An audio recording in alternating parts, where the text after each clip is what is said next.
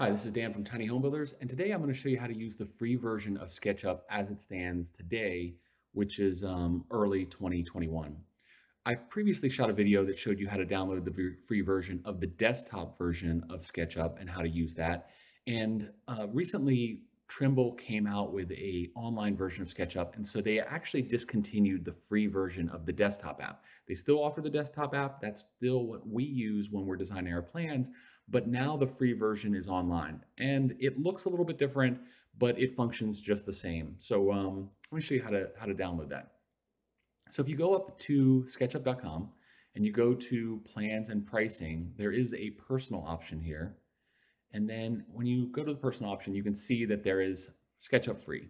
And this is web only. So you will only be able to upload your documents to their platform online. You won't have something on the desktop, but again, it's very similar.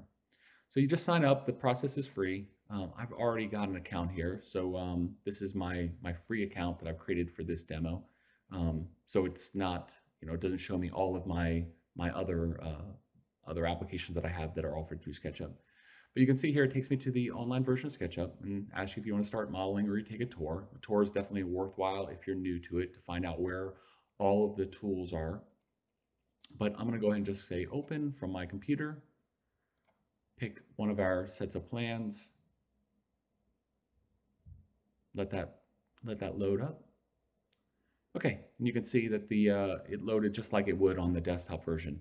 This is a little bit different, as I said. It is quite a bit cleaner looking, but if you're not used to it, you do have to kind of poke around a little bit, but it won't take you long if you're already used to it. If you're not used to it, I definitely recommend going back to the other video that I recorded so that you can see how to use the tool sets.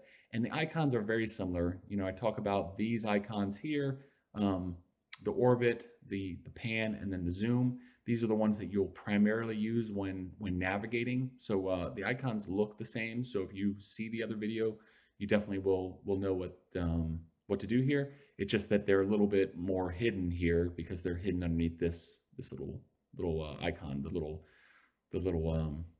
orbit icon. But if I click orbit, I can orbit around.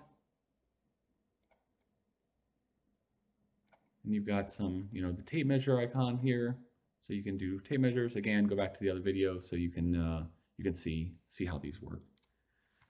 Over on the side, the two main areas that I use is the tags. So they've renamed layers to tags, but the concept is the same. You can turn off the various layers in a model. And then we've got the scenes here. Let me go ahead and close the tags. We've got the scenes here, which, as I said in the other video, these scenes closely correspond to the pages in our plans. So you can see, it gives you a little preview pane. You can see the various scenes that we've created that we use in our plans to show you, kind of help you along with figuring out how the structure goes together. But you can click on any one of these and it'll take you directly to that scene. Okay, I hope that helps, and enjoy.